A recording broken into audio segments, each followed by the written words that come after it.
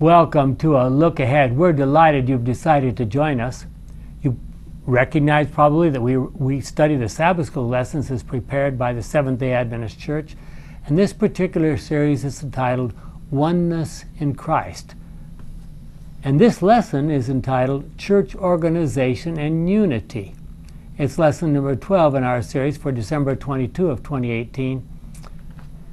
What does church organization have to do with unity? Should that be an important contributor or a defector from unity? Well, we'll have to figure that out. As usual, we'd like to begin with a word of prayer. Father, we have gathered here this day to talk about you and to try to understand more clearly what you have in store for us in terms of unity, in terms of oneness in Christ, and what factors might be adding to that and what factors might be detracting from it. We belong to a church organization that is worldwide. In almost every country of the world, a recognized presence. And yet there are so many different ideas that people have about how things should go and what should happen, what shouldn't happen. Can a church organization like this really be unified? Guide us and direct us as we discuss this important topic is my prayer in Jesus' name. Amen. Amen. Well, according to our Bible study guide, as Seventh-day Adventists, we are Protestant Christians who believe that salvation is through faith alone in what Jesus Christ has accomplished for humanity. That's in the lesson for December 15, Sabbath afternoon. What do we mean when we say faith alone in what Jesus Christ has accomplished for humanity? Does that leave out the rest of the universe? How does that fit with our understanding of the Great Controversy? To answer your question, the first one, yes, it does leave out the rest of the universe. I thought you were going to answer the second one too. I was fixated on the first.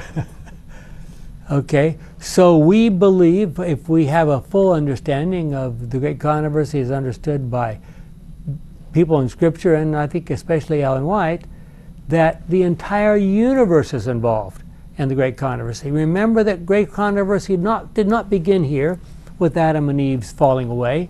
It began in heaven, and a third of the beings from heaven were led astray.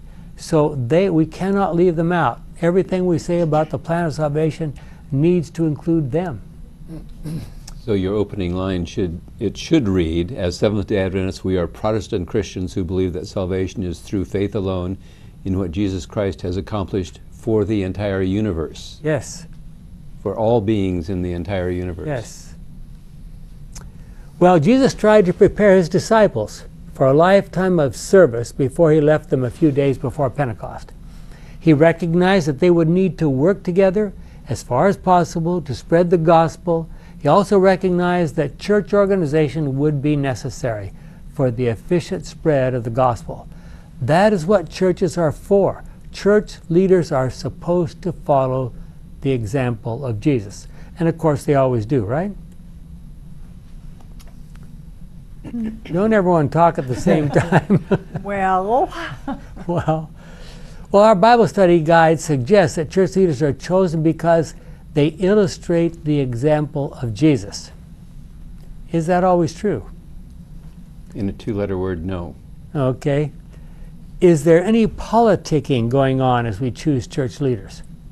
Yes. This lesson will focus on why we need church organization and what difference that makes. Well, I'd like to pull the Great Controversy into this, so let's start off with Colossians 1:18-20. Carrie? Yes. He is the head of his body. He is body. talking about who? Jesus. Jesus. Yeah. Okay. He is the head of his body, the church. He is the source of the body's life. He is the firstborn son who was raised from death in order that he alone might have the first place in all things. For it was by God's own decision that the Son has in himself the full nature of God. Through the Son, then, God decided to bring the whole universe back to himself. God made peace through his Son's blood on the cross and so brought back to himself all things both on earth and in heaven. That's from the Good News Translation. In the ancient languages, especially Hebrew, since there was no comparative or superlative forms, you emphasize the point by repeating it. So what he was here, it says he brings the whole universe back to himself, then he brings all things, both earth and in heaven. Is he trying to emphasize that point? Sounds like it, doesn't it? With Christ as the head of the church, God plans to bring the entire universe together again. So what are they supposed to learn from us here on planet Earth? What do you think they are learning? The result of rebellion. The result of rebellion, sure enough. Misery. Yep. Wow. Well, no serious Bible student would question the idea that Christ is the head of the church, or at least is supposed to be. But how does that work out in practical reality? If you were watching things in the middle of the Dark Ages, would you think Christ was the head of the church? Well, look at Ephesians 5:21-27. Submit yourselves to one another because of your reverence for Christ. Wives, submit to your husbands as to the Lord, for a husband has authority over his wife just as Christ has authority over the church. And Christ is himself the Savior of the church's body. And so wives must submit completely to their husbands just as the church submits itself to Christ. Husbands, love your wives just as Christ loved the church and gave his life for it. He did this to dedicate the church to God by his word after making it clean by washing it in water, in order to present the church to himself in all its beauty, pure and faultless, without spot or wrinkle or any other imperfection. Men ought to love their wives just as they love their own bodies. A man who loves his wife loves himself. People never hate their own bodies. Instead, they feed them and take care of them just as Christ does the church. For we are members of his body. And the story goes on, but we'll conclude there. In these verses, the ideal relationship between a husband and a wife is used as a symbol of how Christ is related to the church and vice versa. So Christ has authority over the church. He is the Savior of the church, which is his body. The church must submit itself completely to Christ. Christ loves the church so much that he gave his life for the church. He did that to purify the church, dedicating it to himself, pure and faultless. Well, that's a pretty awesome relationship, isn't it? Are you comfortable with those ideas? Human leaders have abused the idea of authority while forcing submission on those who are below them so frequently that we instinctively rebel against the idea of submission. But if we recognize that the one to whom we are to submit is Jesus Christ, all problems should go away. Margaret? The church is built upon Christ as its foundation. It is to obey Christ as its head. It is not to depend upon man or to be controlled by man. Many claim that the position of trust in the church gives them authority to dictate what other men shall believe and what they shall do. This claim God does not sanction. The Savior declares, "All ye are brethren." All are exposed to temptation and are liable to error. Upon no finite being can we depend on for guidance. The rock of faith is the living presence of Christ in the church. Upon this the weakest may depend, and those who think themselves the strongest will prove to be the weakest, unless they make Christ their efficiency. Cursed be the man that trusteth in man, and maketh flesh his arm. The Lord is the rock, his work is perfect. Blessed are all they that put their trust in him. It's from Jeremiah 17:5, Deuteronomy 32:4, Psalms 2:12, and it's from Ellen White, The Desire of Ages, page 414:3. Very good. So how can we develop a relationship of dependence upon Christ instead of depending upon our fellow human beings? It's easier to go to a human being that you think you can sort of corral and force them to give you the information you need or help you in some way. How do you do that with God? You can't manipulate God. Yeah, you notice that too? Think about the story of Politics in our church organization often is a lot of manipulation, and that's what you see on a lot of religious broadcasting. yeah. See, Remember the story of Hophni and Phinehas, the sons of Eli? They thought they could manipulate God by taking the Ark of the Covenant down into battle. God would have to help them win. What happened? The Philistine got the ark. Philistines carried off the ark, and Hophni and Phinehas died. Well, it's quite clear from reading the Gospels that the disciples of Christ believed that he would one day be ruler of the nation of Israel and that they would hold high positions in his government. This led to their having repeated arguments about which of them was the greatest. And you all know about this, but look especially at Luke 22:24. And here we are. They are entering the upper room in preparation for that last night with Jesus. They don't know that, but that's what was happening. And then it says, an argument broke out among the disciples as to which one of them should be thought of as the greatest. Were they arguing about which one would be given permission to sit next to Christ? Were they arguing about the fact that he had just made a triumphal entry into Jerusalem, and they thought, okay, tonight's going to be the time when he's going to announce his kingdom? I get Secretary of State. Okay. You get Vice President. Okay. Wow. And of course, Jesus ended up doing what? In fact, they were arguing about who was the greatest as they were entering the upper room for the Last Supper. Jesus set forth a very clear principle for Christian leaders. Look at Matthew 20, verses 25 to 28. So Jesus called them all together and said, "You know that the rulers of the heathen have power over them, and the leaders have complete authority. This, however, is not the way it shall be among you.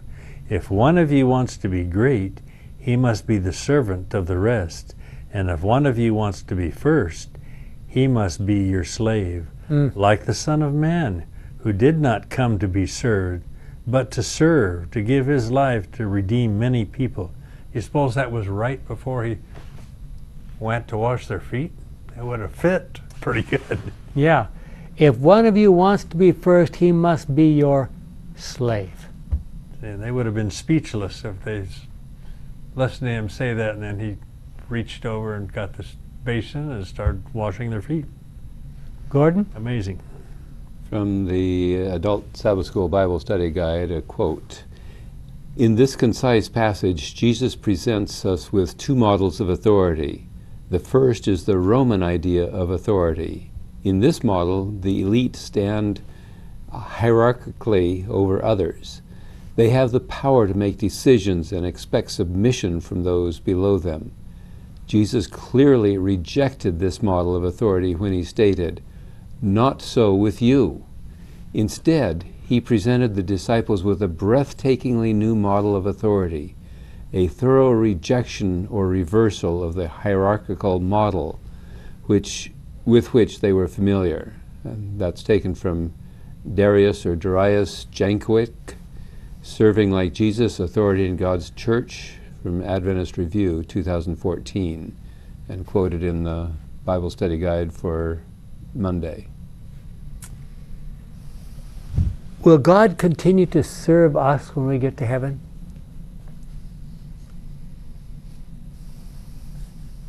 Jesus knelt down and washed 12 pairs of dirty feet, including the feet of Judas.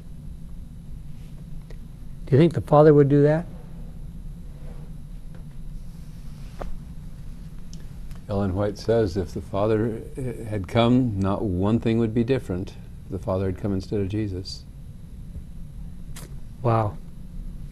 How do you think God will, what kind of relation, and I ask myself this question fairly often, what kind of a relationship will we have to God when we get to heaven? We will still be dependent upon him for every metabolic process, every pulse of the heart, every breath that we take. Yeah. For the perfection of heaven itself.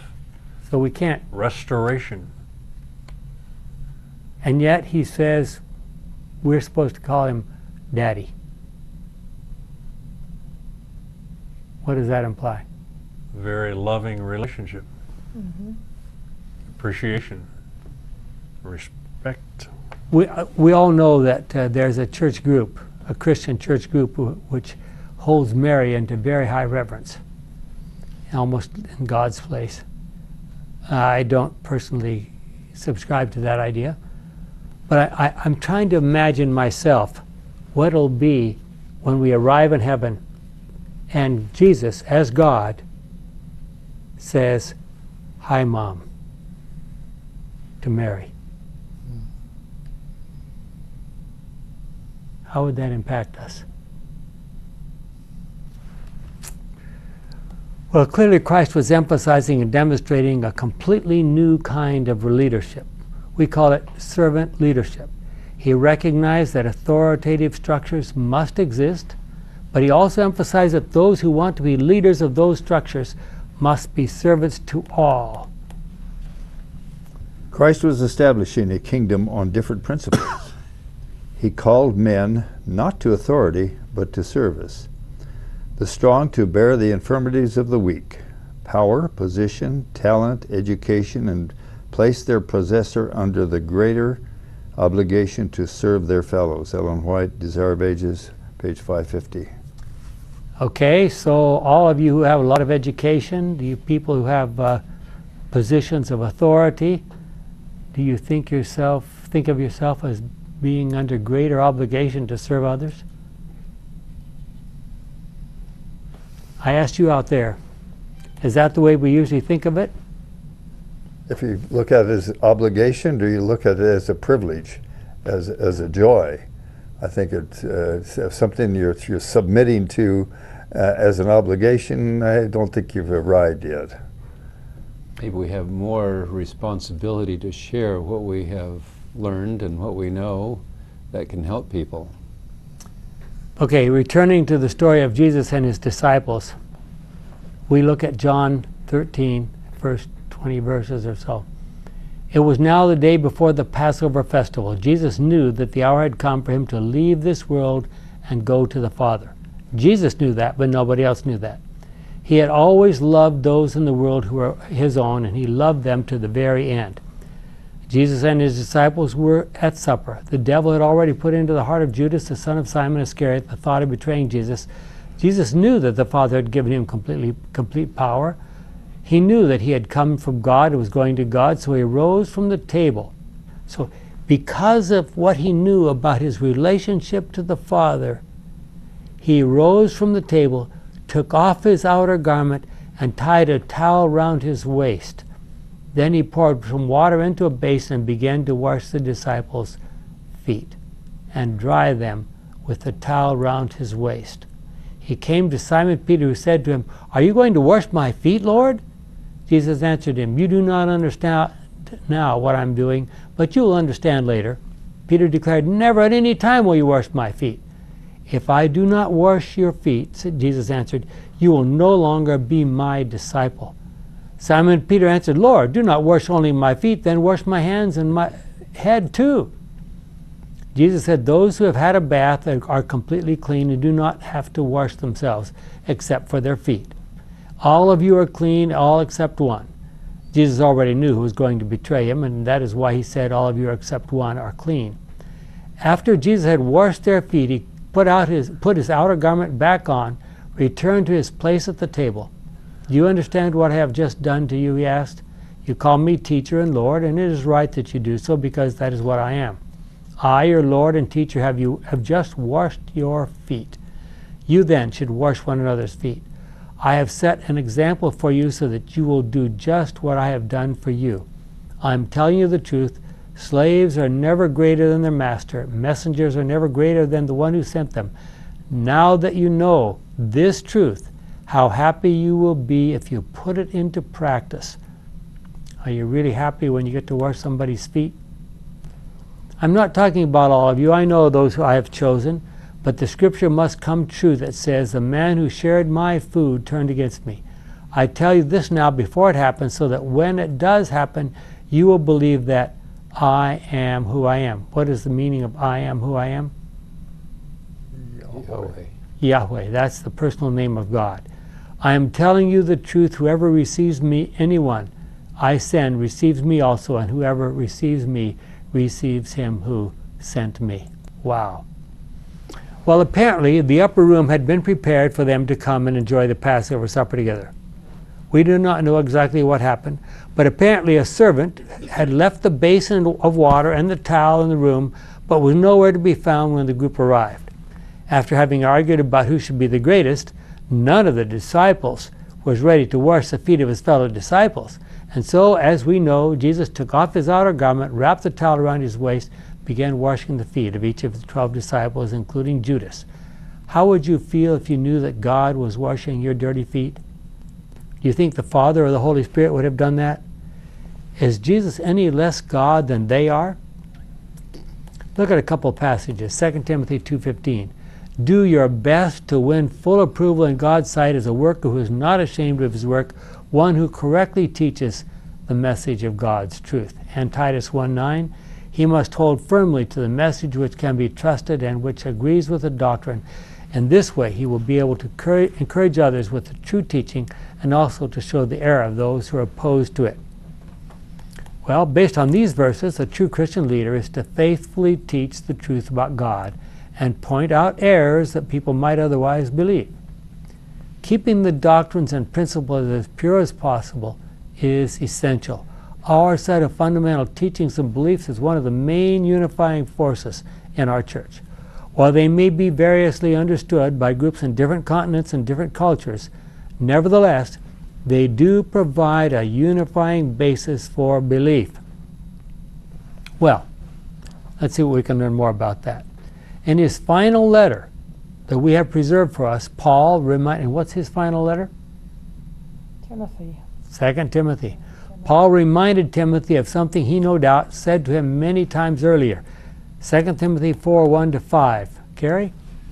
In the presence of God and of Christ Jesus, who will judge the living and the dead, and because he is coming to rule as king, I solemnly urge you to preach the message, to insist upon proclaiming it, whether the time is right or not, to convince, reproach, and encourage as you teach with all patience. The time will come when people will not listen to sound doctrine, but will follow their own desires and will collect for themselves more and more teachers who will tell them what they are itching to hear. They will turn away from listening to the truth and give their attention to legends. But you must keep control of yourself in all circumstances. Endure suffering, do the work of a preacher of the good news, and perform your whole duty as a servant of God. Wow. I think of those words, you must keep control of yourself in all circumstances, endure suffering. Do you remember what happened to Paul in Timothy's hometown? Isn't that where he was stoned? That's where he was stoned and dragged out of town and left for dead, in Timothy's hometown. Sure, Timothy remembered that very well. Well, the future would not be easy for Christian leaders. We know that now at this end of history, don't we? He reminded Timothy that Jesus is coming back to rule as king, but before that time comes, people will try to choose leaders who will say what they want them to say, rather than rebuking their problems and guiding them into all truth. Why is it that church leaders don't like to rebuke error? One of the reasons might be because they might not be liked by the people, and maybe the people won't give as much money. Wow. Did I say that? I think you just did. Timothy was challenged to endure suffering if need be and to be a preacher of the good news. A few sentences earlier, we have his words as recorded in 2 Timothy 3:16 and 17. All Scripture is inspired by God and is useful for teaching the truth, rebuking error, correcting faults, and giving instruction for right living, so that the person who serves God may be fully qualified and equipped to do every kind of good deed. From the Good News Bible. Well, churches who have leaders who are following those guidelines are truly blessed. Are the leaders of your churches out there clearly working together to encourage unity and cooperation. Well, unity and cooperation in doing what? What is the main mission of the church? Spreading The gospel. Have you ever been at a church where the pastor said, "You, come with me and let's give a Bible study"? Isn't I that actually was. how did that work out? It wasn't as good as you might think, Mm-hmm.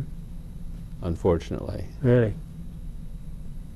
Well, I mean, do we agree or don't we agree that the purpose of the church is to spread the gospel? That's the purpose of the organization. So, is there a way we can make that more interesting? You know, there's a plan that's being put into practice by some churches and even some conferences now here in the United States, where there's some lessons on DVD, and you take it to a patient, to a person, say, "Listen to this, and I'll come back and we can talk about it." And then you come back with some question and answer sheets that ask questions about what you saw, and they're very attractive. I think that maybe that's something that almost anybody could do. Well, one of the most difficult things that church leaders have to deal with is discipline. Discipline is necessary for at least two reasons: to preserve the purity and example of the church. Does our church need to be preserved pure? And two, to promote purity among church members.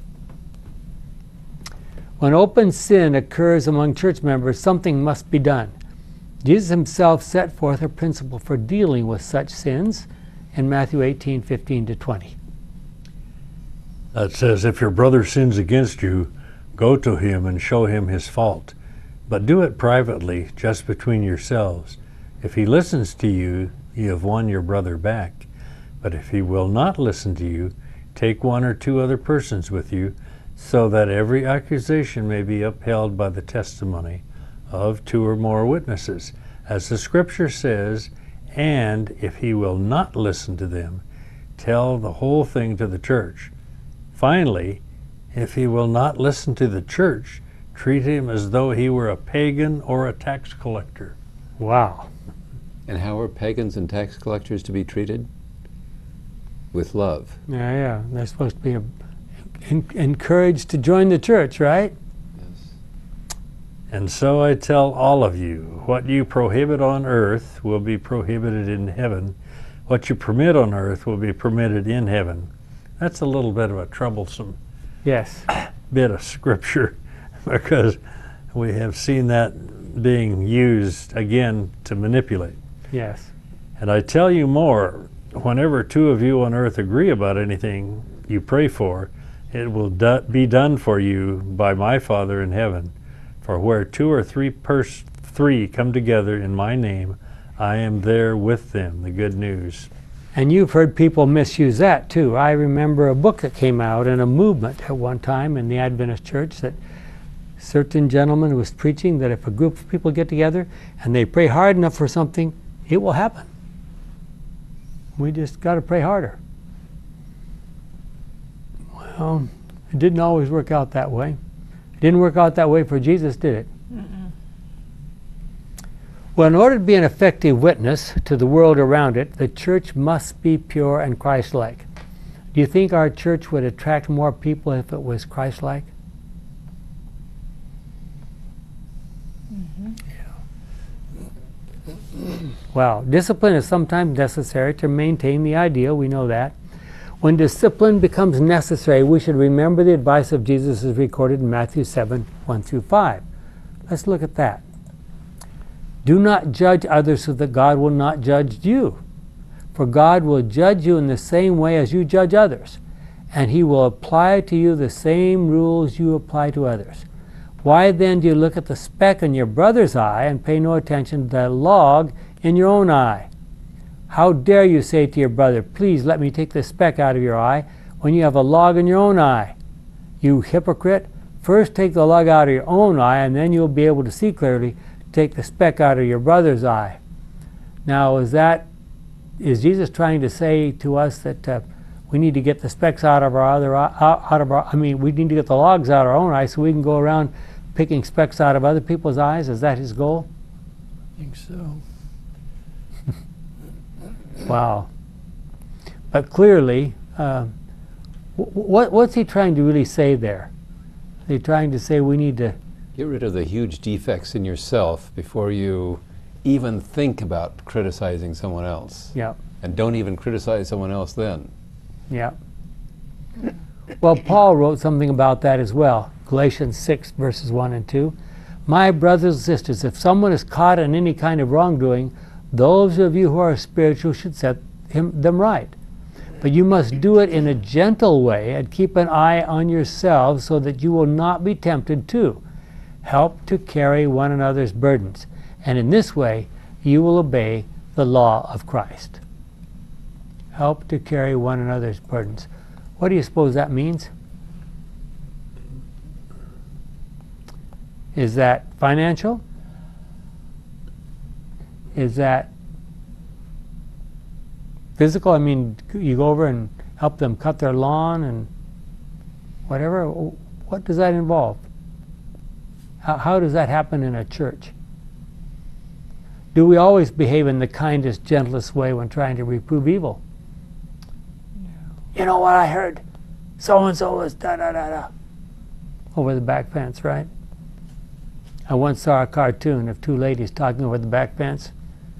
And one lady says to the other, the other lady is asking her about something, if she's heard such and such thing. She says, yeah, I heard about that a long time, but I don't pass along things I hear. And the other lady gets a very sour look on her face. She says, so you're the bottleneck. That's good. Well, but we need more people like that, right?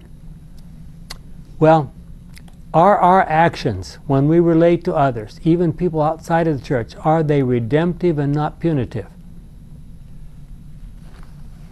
I don't like to tell stories about myself, but one of the last patients I saw, in fact, the last patient I saw today in the clinic, was a young woman who was quite ill. She had type 1 diabetes, and her diabetes was not well controlled, and there were lots of problems, and we were trying to work that all out. And her boyfriend was there with her, and he was the only one way she had of getting around. He was taking her here and there and carrying her around. And he took one look at me and he said, "You look like Abraham Lincoln." And I said, "Okay, thank you for that compliment." I need a hat. I need a top hat, don't I? Yeah. And then a little bit later, I said, to the young lady, I said to her, we need to help you. We'll do everything we possibly can, but you need God's help as well. May I pray for you? So I took her hand, I took his hand, and I prayed for them. And the young man, who wasn't the patient, says, "I like this doctor. He looks like Abraham Lincoln and he prays for us." But that's the kind of thing that we need to do, I think. That's a great opportunity. Yeah. We also need to recognize that the church has one essential purpose, and that it is to spread the gospel to those around us. Remember one of our key passages, which you must have memorized maybe multiple times if you went to an Adventist school. I can get there I go. You remember these words? Jesus drew near and said to them, "I have been given all authority in heaven and on earth. Go then to all peoples everywhere and make them my disciples. Baptize them in the name of the Father, the Son, and the Holy Ghost, and teach them to obey everything I have commanded you, and I will be with you always to the end of the age." That's pretty interesting command. Notice that in his words to his disciples, Jesus gave them 4 commands. What were the 4 commandments? What are the 4 commands? I'm sorry. Go. Make disciples, baptize, and teach. Well, the way this sentence is organized in Greek, the emphasis is on making disciples. Is that the most important thing there out of those 4 things? How do we do that? So I think too often we think your first contact shouldn't be to rap them on the head to try to change their thinking. Not long ago, Randy preached a wonderful sermon. It just struck me that what we need is opportunities to rub shoulders, spend time, make friends with people that need to hear the gospel but might not hear it if you just tried to start with the opening sentence, do you believe?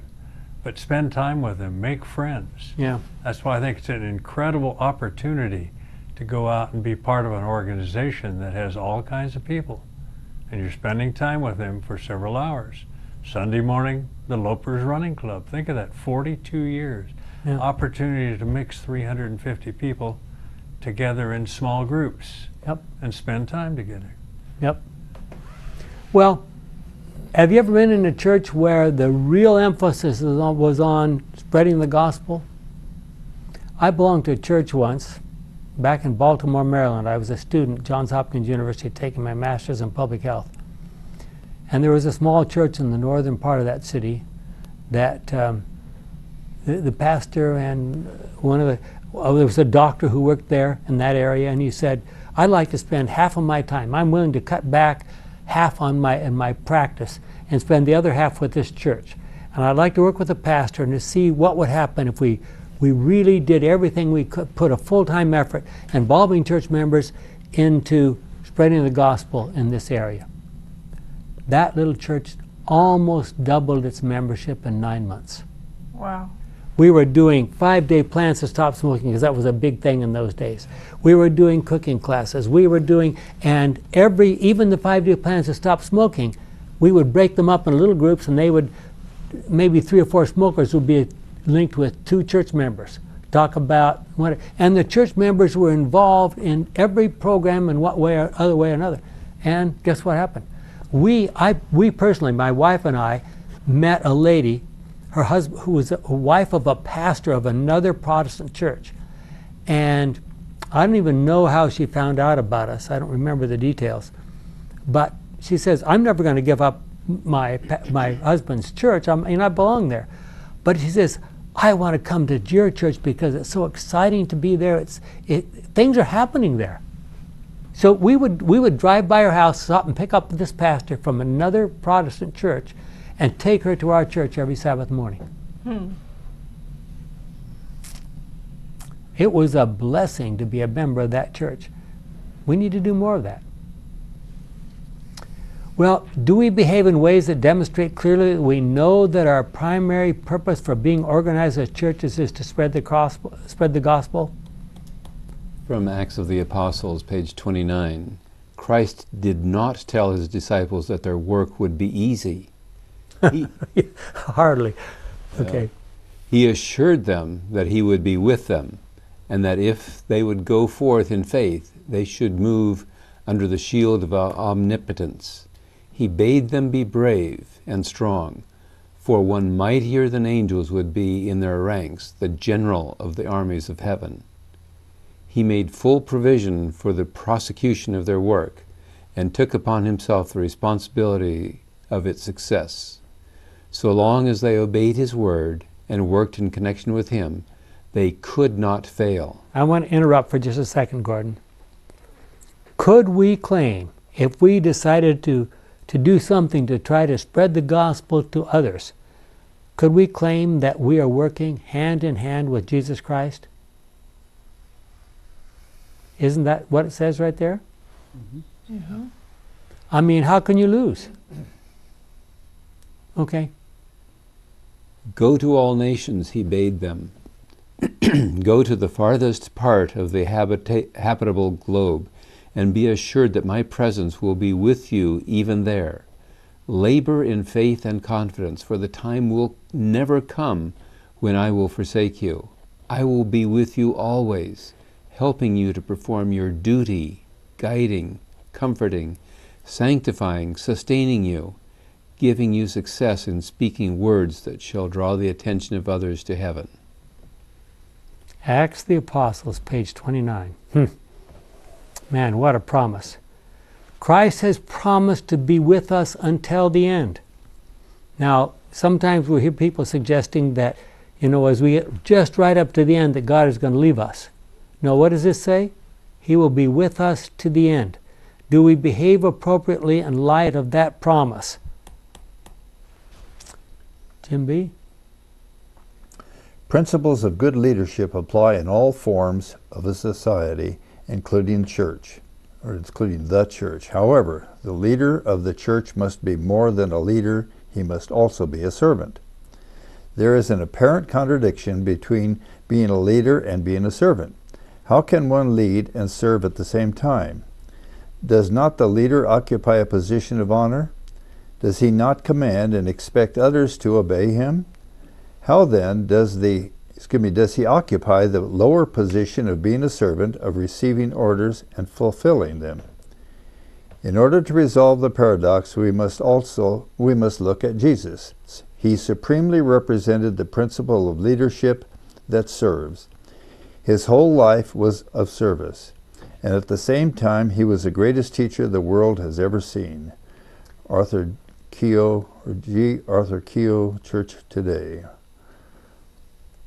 I mean, obviously we think about the washing of the feet and so forth that we've already talked about. What other things pop up in your mind as being examples of the servanthood or the service of Jesus Christ? Anything come to mind right offhand?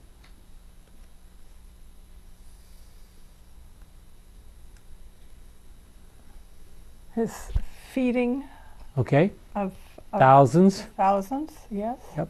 He said, I don't want these people to go home hungry. No, he's, Feed them. Yeah. Loving concern. Yeah. Loving concern for people in the ordinary needs of the days. And the children, remember when the Yeah. children were there? Yep. He was concerned even to the least of the And people in the crowd. Yeah. And even after he'd gone to heaven, he came back and the disciples had fished all night, 7 of them, caught nothing. And what is Jesus doing? He could have been in heaven. He's cooking them breakfast. He's cooking them breakfast. I mean, is that service or is that what? Love. It's love, for sure. Can you think of any church leaders that you know of in the 21st century who are truly servant leaders?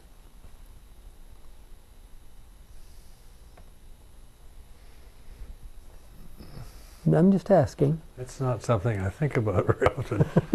Should I be looking for church leaders that are servants? Well, shouldn't we, if this is the kind of leadership, if this is Jesus' kind of leadership, shouldn't the church be doing everything possible to develop that kind of leaders? And how do we do that?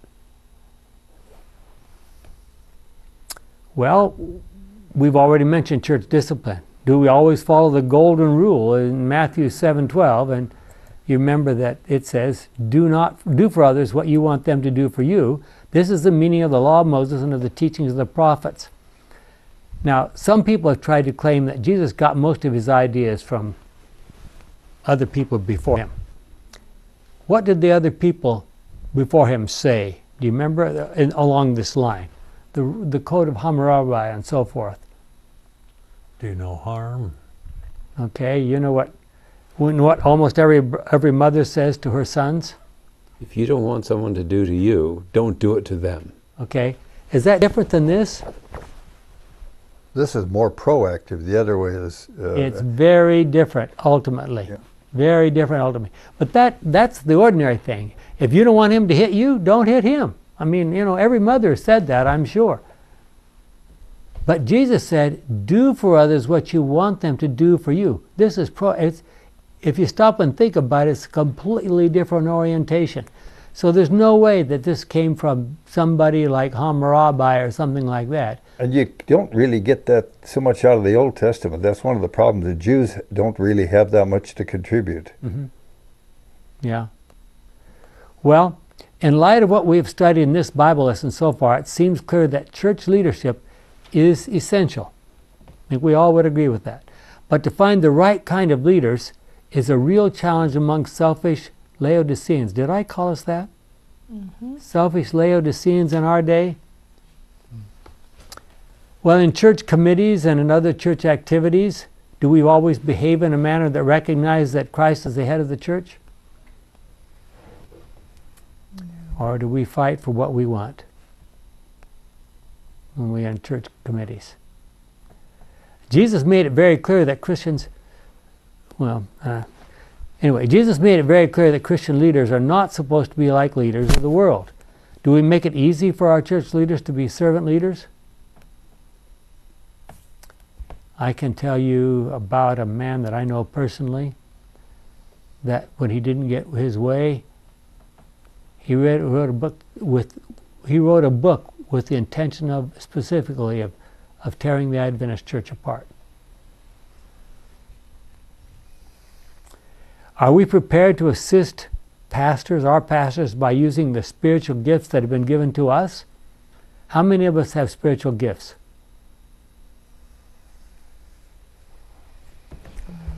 Well, we should know the answer. Many. Everyone has at least one gift.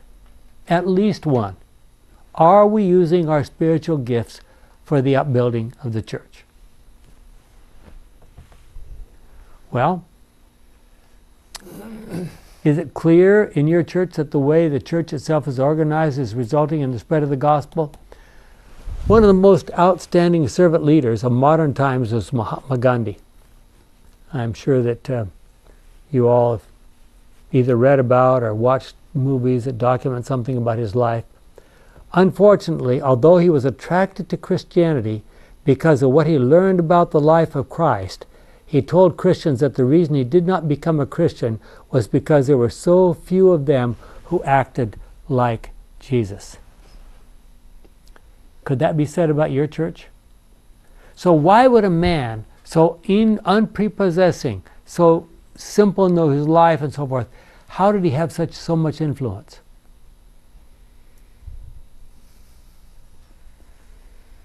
He wasn't born to some incredible family. His descendants were fairly powerful, but before him there wasn't any big thing. He spent his early years in South Africa, and then he went back to India. Yes, Margaret. I think God can use people that are willing to be used. Doesn't really matter what religion they are. Yeah. Do you think we'll see Mahatma Gandhi in heaven? I think so. Oh. He had great concern for his fellow men. Yep. Well, if someone of us followed the Mahatma Gandhi model, would that person make a good church leader?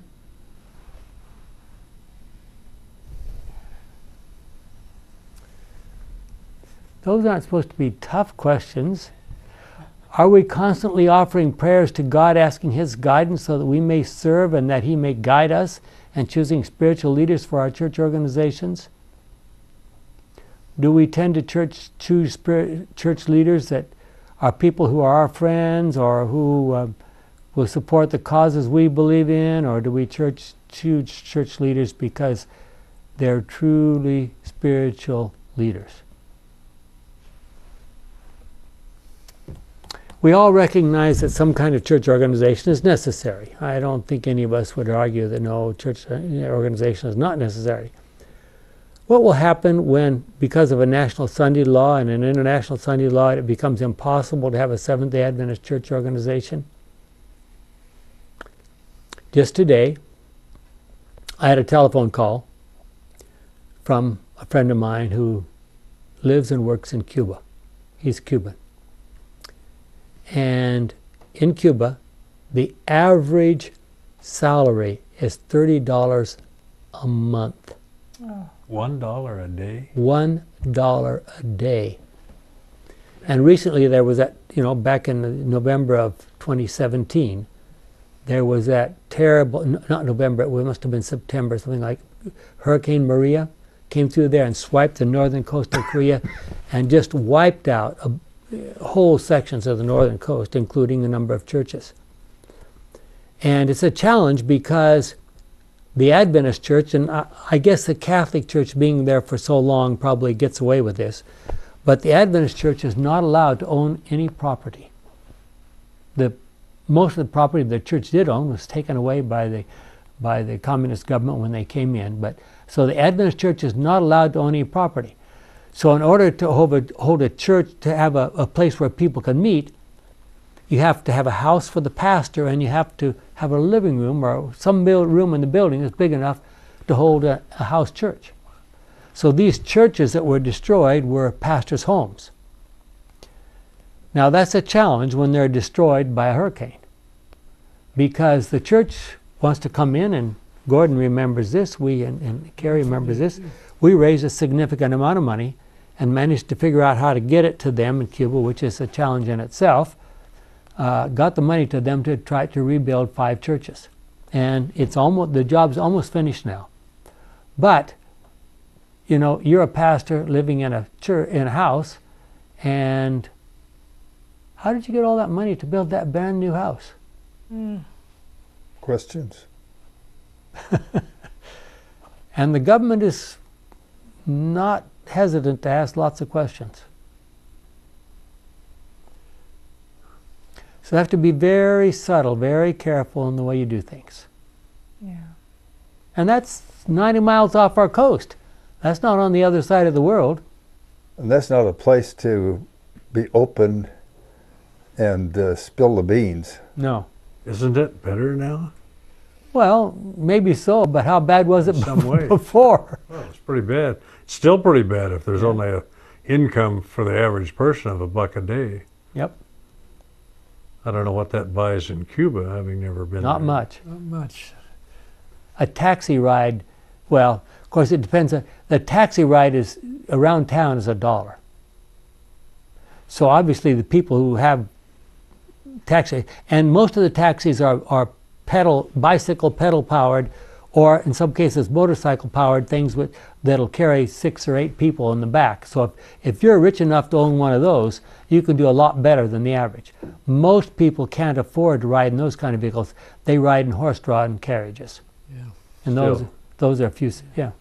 Pictures you see of travel show an awful lot of well-maintained old 50s cars for the cars that are there. And those are not for Cubans to ride in. The people who own those cars are the wealthy, because they charge high prices, and they're intentionally for those cars are in places where the tourists come, and not in the rural areas. We traveled around Cuba a little bit. You get a little ways away from the centers of tourist, not those kind of cars. Well, the question is now, what will happen if if and when the church organization ceases to exist? Is it obvious to outside observers that Christ is the head of your church?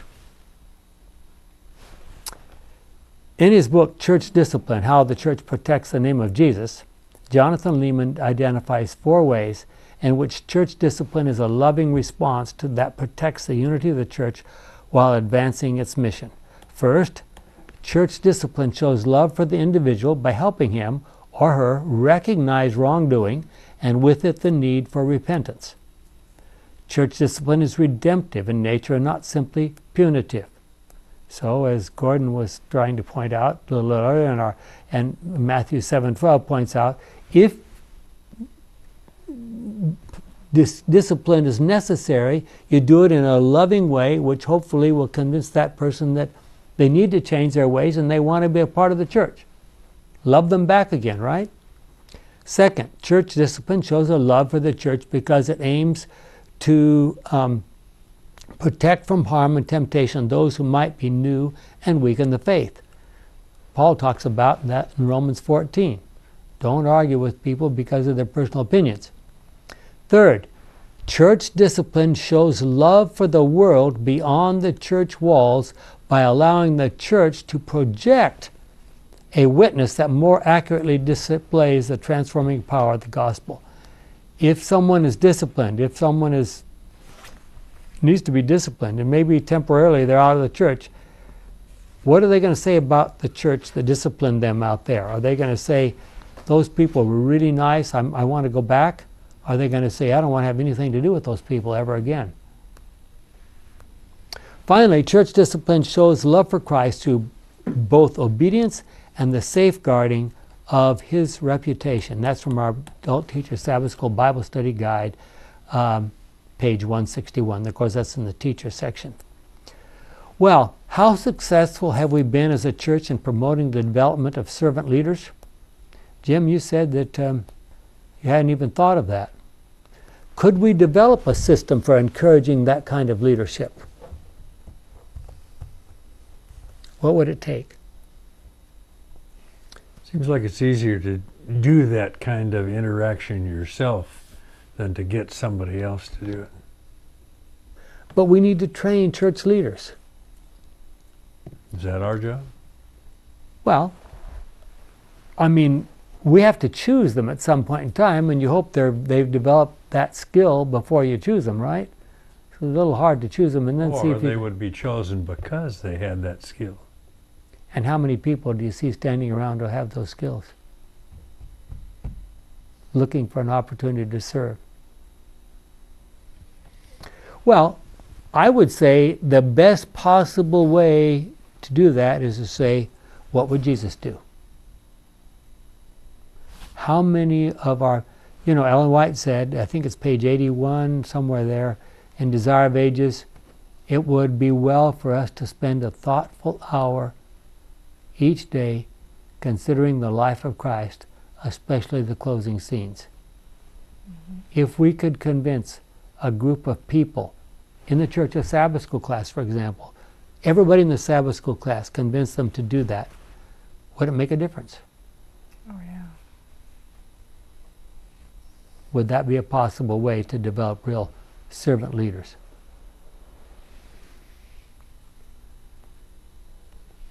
Well, the challenge is thrown to you out there. We've asked some pretty penetrating questions here today, and we got some of them from our Bible study guide, and we added some ourselves. But your church is what you live with. It's not our church, it's your church. So what could you do in your setting to develop true servant leaders? That's what we need to do. The Christ-like leaders is what our church needs in order to finish the gospel. Jesus is there waiting. The Holy Spirit is there waiting to join us in accomplishing that task. He's not rushing ahead of us. He's given us that responsibility, and he recognizes it's for our good to do that, to work with him in the finishing of the gospel. And you and I have been challenged to do that job. Are you ready? Our kind and loving Father, it's a great privilege to think of you and talk about you and share the truth about you as we understand it from the Scriptures. We thank you for these lessons which have been prepared for us at great effort and great cost. May they lead us to understand more clearly what true servant leadership is all about and how we can be a part of that ourselves and inspire others around us to be a part of that as well, as our prayer in Jesus' name. Amen.